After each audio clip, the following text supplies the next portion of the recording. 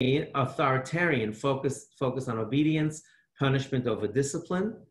Discipline means that they have consequences. Punishment is more like go up to your room, sit on your bed. You know, back when we were in school, write 100 times, I will not do this or that, you know, where there's no logic. Authoritative is a positive relationship, but enforces rules. Permissive doesn't enforce rules. Kids will be kids, meaning they're into the kids, but they're not really focused on rules that much. And uninvolved is, unfortunately, they just let them go. So